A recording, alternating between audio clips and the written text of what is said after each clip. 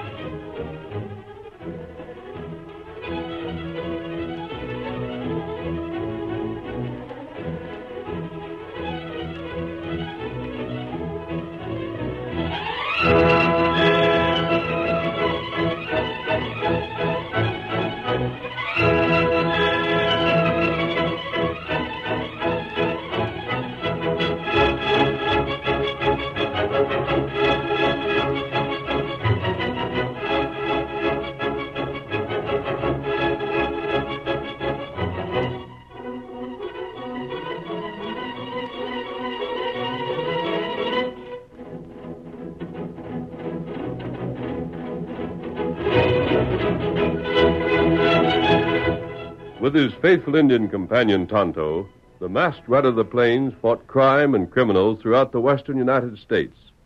But he was more than a champion of law and order. He knew that the future of the new country depended on a steadfast adherence to the ideals of the pioneers. And it was he, more than any other man, who guided the West to the fulfillment of its destiny. Return with us now to those thrilling days of yesteryear. From out of the past come the thundering hoofbeats of the great horse Silver. The Lone Ranger rides again. Come on, Silver! We're heading for Argus Falls! Hail, Silver! Away!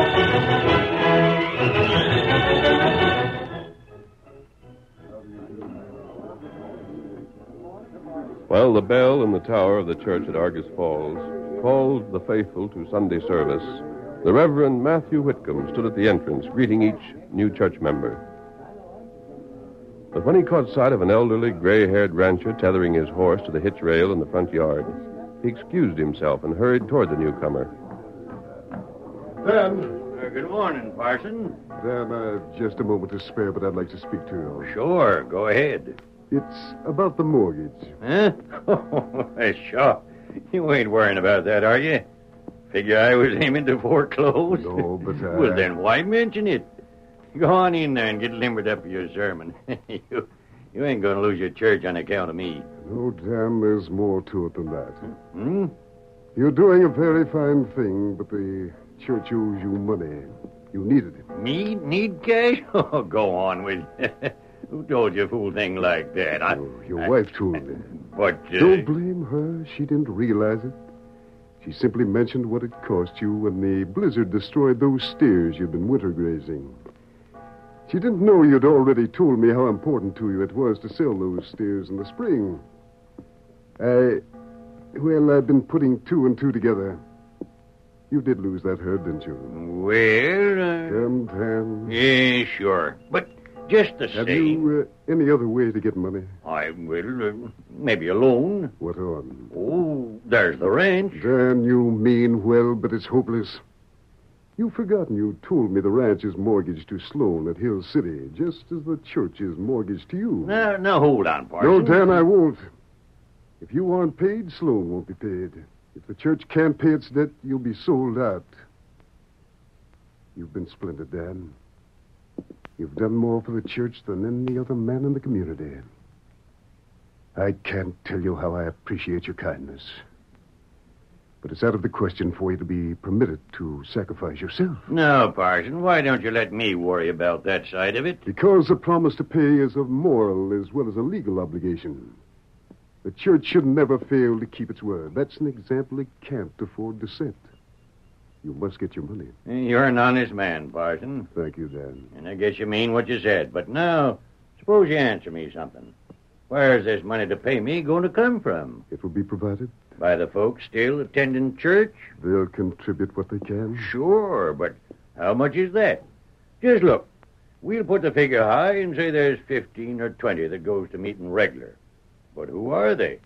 Folks with the least cash to spare in the whole district round. Good people, though, Dan, and generous. Can they give what they ain't got? Well, Why, of course they can. And folks that could afford to give, folks like Keith and Flinders and Logan, they don't care a hoot. Dan, I think you're wrong. Heh. Argus Falls is prosperous, and at a time of prosperity, it's easy for men and women to forget the church to which they returned in their time of trouble. Parson, you never said a truer word. But at heart, they're good people, as good as those who have remained faithful. Well, that's where we got different opinions. Perhaps. But if they've forgotten the church, I wonder if the fault hasn't been mine more than theirs. I wonder if I haven't failed them in some way I don't realize. Failed them? Parson, if you'd have been paid cash for all the things you've done for folks around about, you'd be the richest fellow in the county. Scarcely that. Yeah, you would. No, I've not even attempted half that could be done. But that's beyond the point. We were speaking of the mortgage and how you'd be paid. Well, how will I? Tomorrow I'll call on a few of the leaders of the community. You will, huh? Yes, I'll explain our difficulty. Probably they haven't realized how short of funds we are. Oh, sure. I'm sure that once they know the church must have their help, they'll give generously. And I suppose you'll be polite to the skunks, even though they've treated you like dirt. A minister can't indulge false pride, Dan. Well, I'll tell you something. Yes? You got two mighty fine things. Plenty of nerve and a heap of faith. Well, But to try to pry cash from those gents, you need a couple of other things. what then? A Colt 45 and a mask. Now, come on. Folks inside's waiting for you. We'll talk this over some other day.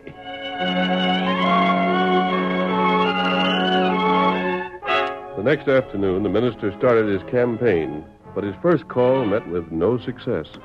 Well, Mr. Keith, I'll have to be getting along. I'm sorry you feel you won't be able to help us. Well, gosh, Parson, I'm as sorry as you are. But I reckon you savvy how it is. You know, cash is tight just now, and there's expenses to meet, and well, I guess I don't need to explain. Of course, lad. You will try to attend services, though, won't you? Oh, you bet, sure. Might even get there Sunday. Good. I'll look for you. Uh-huh. Good day. So long, Parson. Jed, Huh? Oh, it's you. Jed, the door was open. I couldn't help hearing. Well, Has something happened? You told me just last week how much money you'd banked. did I? Yeah, what of it? But just now, the minister... Huh? Oh, heard me tell him I was broke, huh? Are we, Jed? Well, I should hope to smile we ain't. Then why did Why you... didn't I say I'd give the church some towards the mortgage? Yes. Well, why in thunder should I? What good's a church to us? We're honest. We keep the laws, don't we? You think it takes a parson to keep us straight? No, but... But nothing. Let folks go to church and need it. And them that go are the ones to pay. But we are going next Sunday, aren't we, Jed? I've wanted to go for so long. I'll finish my new dress. We and... ain't going. Oh, but you said... Doggone it, didn't I have to say something to get them out of the house? Huh. Sonny's, I got more important things to do than to go to meeting. But you... And I reckon you have, too. Now, let me alone. I don't aim to be pestered. You'll have to excuse me, Parson. I'm in a hurry. And you won't contribute, Mr. Flinders. Sorry. But just a small... Say, didn't you hear me say I was sorry? What in blazes more do you want? It's not for me, Mr. Logan. It's for the church. And I'm asking for only what you can spare. Can't spare a dime. But surely you I'm could... a poor man, Parson. If you don't believe it, just look at my books. Why, I ain't made over 20,000 once in the past 3 years. Matt, come on inside. Go to bed and try to sleep. Forget what they said. I can't, Alice. Oh, you look so tired. I was so sure. I thought if I could just explain to them. Don't think about it. But the money, Alice, how can I help thinking about it? Where will I get it? Maybe you'll think of a way in the morning. I hope so. Of course you will. Now come along. No, not just yet. You haven't eaten. Would you like a lunch? I'm not hungry. Oh, you have to eat something. I'll make some sandwiches. What would you like? I don't know. It doesn't matter. I know. I'll use what's left of the roast. I'll call you when they're ready, Matt. Very well.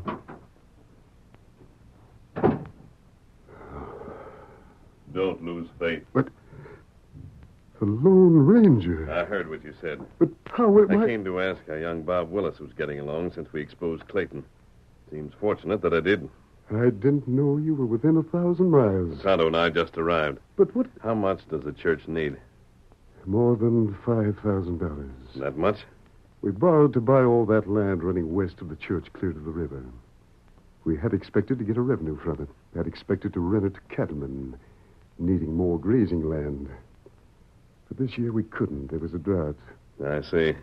The 5,000's a lot of money. Too much, I'm afraid. No, But it's a lot of money, but you'll get it. Here, Silver. You mean you'll help us? Of course. But how? At this moment, I'm not sure, but if it can be managed, you'll not only get every dollar needed, Yes? you'll get it from the very men who just refused you. You have my promise. Wait just a moment. Tonto's waiting. You'll see me again. What have you... Adios. Come on, Silver. Come on. Matt, that horseman, who was he? Alice, Oh, what did he the want? money, he promised the money. Promised it? Every dollar of it. Who in the world are you talking about? I don't know. I've never heard his name in all my life. Matt. Yes? Matt, are you all right? All right. Alice, I couldn't be finer.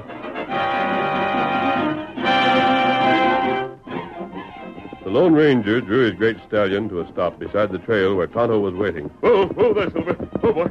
Oh. You see him? Yes, Kimasabi. And found work for us to do. What's that? Certain men in Argus Falls need a lesson. Tonto, we'll teach it to them. And what we do? I thought it over while riding here. Have an idea that may turn the trick. We'll talk it over and decide. If it looks practical, we'll get to work at once. And we'll find a place to camp. Get him up, Scout. Come on, Silver. Hail, Silver! Away!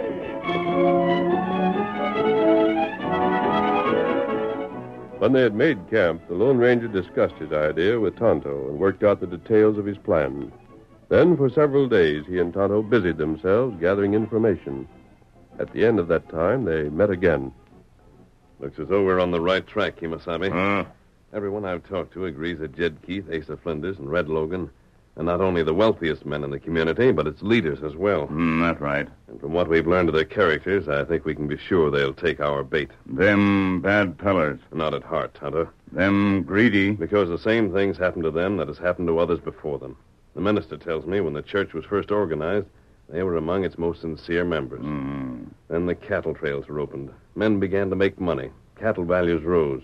And as Flinders and Keith and others like them began to enjoy prosperity, they gradually forgot the church had given them the courage and faith that had kept them loyal to the West during the early days when they had so little. That's right. And people behave toward the church something that children do toward their parents. When all is going well, they feel their parents aren't needed. When trouble begins, they run to their parents at once.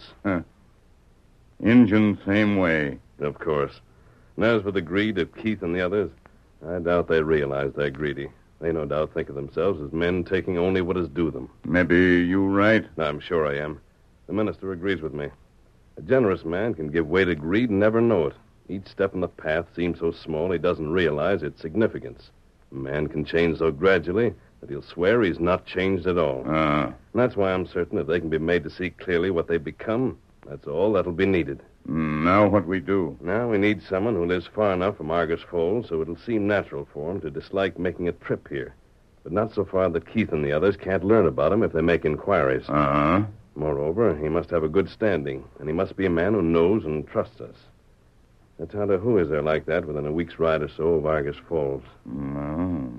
Maybe woman. A woman? Mustang Mag. Mag, of course. She's well known, and she'd do whatever we ask without question. Saddle, Scout, Tonto. You're riding to Mag's at once.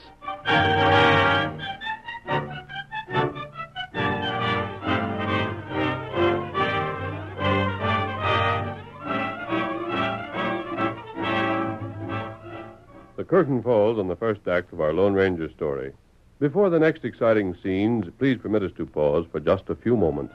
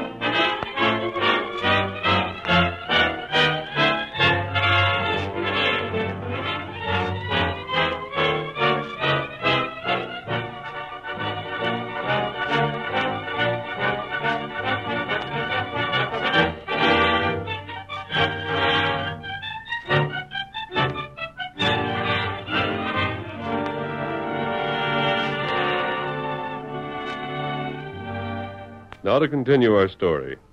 One day, nearly 3 weeks later, Jed Keith hurried to the sheriff's office, stopped in front of it, looked up and down the street almost furtively. Then... Sheriff. Huh? Oh, howdy, Jed. Logan or Flinders around? Looking for him? They been here? Nope. Why? If I ask you some questions, can you keep them to yourself? What do you mean? Just what I said. Well, what kind of question? I want to find out about somebody, and I don't want you to go letting on I was interested. You ever hear me talking when I shouldn't? Then you won't? Not if I don't have to break the law to keep still. You won't. All right, then, I promise. Shoot. What do you know about a woman called herself Mustang Mag? Hey, where'd you hear about her? Never mind that. You know her? Well, I should smile.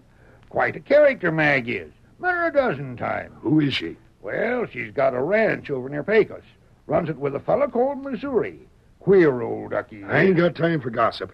What I want to know is this. If this here Mag claimed to have information weren't generally known, would you believe her? Like a shot. Yeah? Hey, you ain't never lied to me, have you? Say, what's well, that got you to could do? tell me something, and I'd believe it. But I'd credit anything Mag said, even afore you. That's just to give you an idea. All right. But how would she have special ways of hearing things that nobody else had? That'd depend on what she heard. It ain't none of your business. I'm just asking you. Well, Keith, I can think of one mighty good way she might get such information. What way? Ever hear tell of a masked fellow that rides a horse called Silver? A fellow with a red-skinned pard named Tonto? The Lone Ranger. Uh-huh. But Mag's his friend. You know that for sure? Well, everybody around Pecos knows it. He's enough her friend to put her onto a good thing if he learned of it? I think he might. That's all I wanted to know. Now, hold on. Remember, you promised. Huh? You ain't to say a word of what I ask you. Sure, Well, don't forget. but... Now, what's got into him?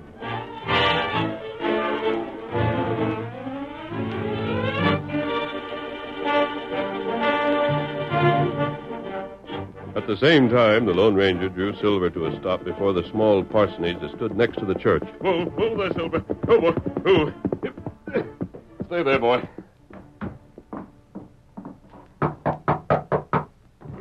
I saw you ride up. Come out here. What's the Here, matter? close the door. What is it? What happened? You're going to have some callers before the day's out. Callers? Jed Keith, Asa Flinders, and Red Logan. Why? They want to buy the land the church owns. I don't understand. It's not necessary that you should. Just remember one thing.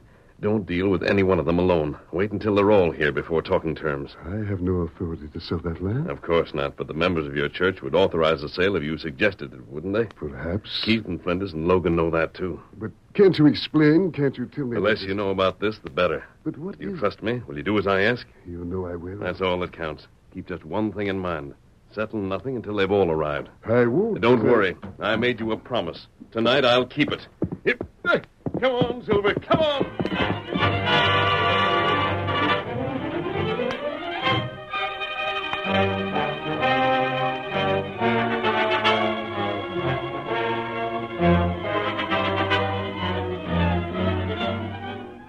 Later that afternoon, Asa Flinders called on the sheriff and put the same questions to him that Keith had asked. Well, Flinders, if that tells you what you want to know, you're welcome. But why in thunder are you making such a secret out of it? Can't explain now. Tell you all about it later on. But if you and your deputy there open your mouths before this is out, I'll have your hides. We won't. Good night. Well, I'll be doggone.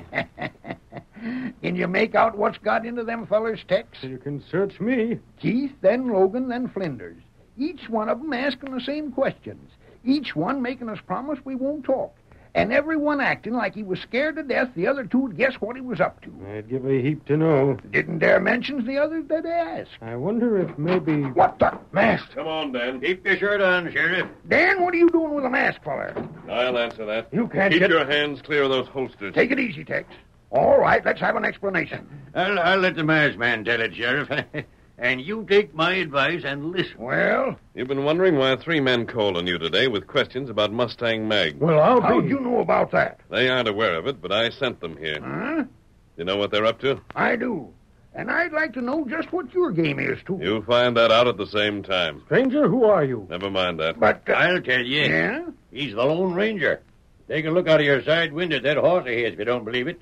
If you think there's 2 such critters, you're loco. The Lone Ranger. Sheriff, That's the hombre you said was friends with Mustang Mag. Yeah. Well, what about it, Sheriff? What about what? You want to learn what's behind all this? I sure do. And leave your deputy in charge of the office and come with us. Oh, say, No, why you can't- don't, Tex.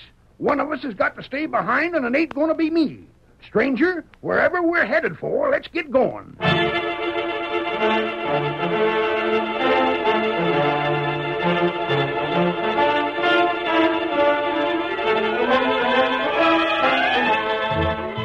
Jed Keith, after his call on the sheriff, had made a hasty trip to the bank where he withdrew a large part of his savings.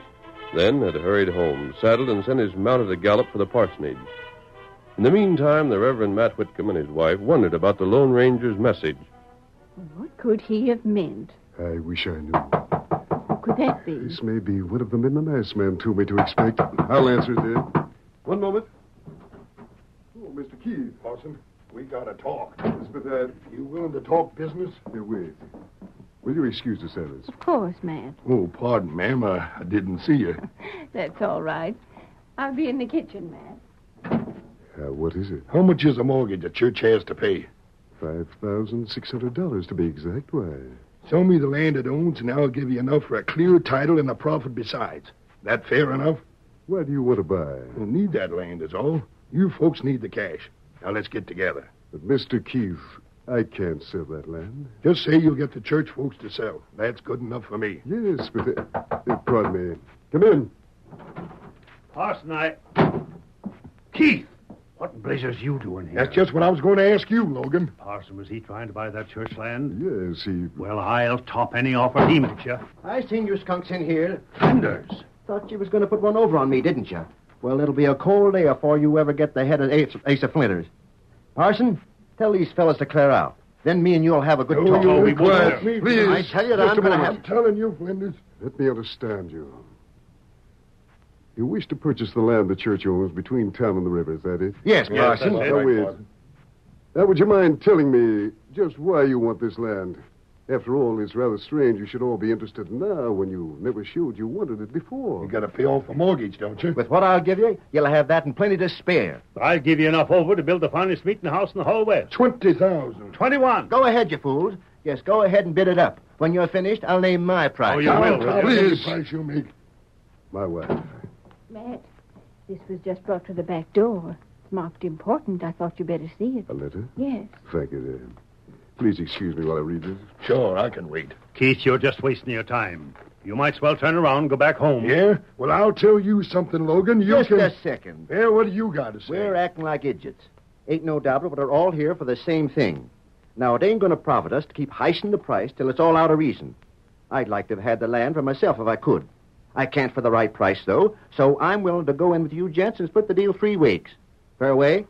Flinders, I don't... Gentlemen, there'll be no deal. Huh? What? I have here a letter from Mustang Mag. Mustang Mag? Let me see that. Well, it is her writing, sure enough. Leastway, it's the same as in the letter I got. You got a letter, but she wrote to me. It was me she wrote. Please let me finish. Well?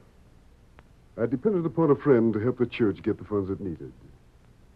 It seems he's gone too far. Mag admits here that she wrote you at his direction. There'll be no railroad built to Argus Falls, gentlemen. If there is, there's no reason to believe it will want the land owned by the church for its right-of-way. I'm sorry to say it, but you've been tricked. I can't be a party to the deception. Parson, where's the skunk that done it? He'll... Right here. Who's this? A mess, If man. Matt had let you go ahead and buy that land, even knowing the truth, it would have been just what you deserved. Look here, Keep mister. still. Matt was too honest to take advantage of a trick to profit by it, but you weren't. Mag wrote each one of you asking you to act as her agent in the purchase of that land. Instead, you were going to take advantage of what she'd written and buy it for yourselves. We were And you not. call yourselves honest. This is going to make a pleasant story for your neighbors. 3 men too poor to contribute to the church bidding thousands for its land. 3 men who call themselves honest attempting to cheat a woman. Wait, mister. No, now, hold on. And if you're depending on Matt to keep silent, it'll do you no good. I've brought other witnesses to this. They heard everything that went on in here. Dan, Sheriff, come in here. Evening, gents. Yes, sir. We heard of plenty. Just wait till I tell this down at the cafe. No. Why, sure, Parson. You'll say nothing at all. Sheriff, you and Dan must promise me. This This has been an unfortunate mistake. I won't have these men suffer for it. I think you're acting foolish, Parson. But of course, if you insist... Just a second. Huh? I still got something to say about this. The masked man was right.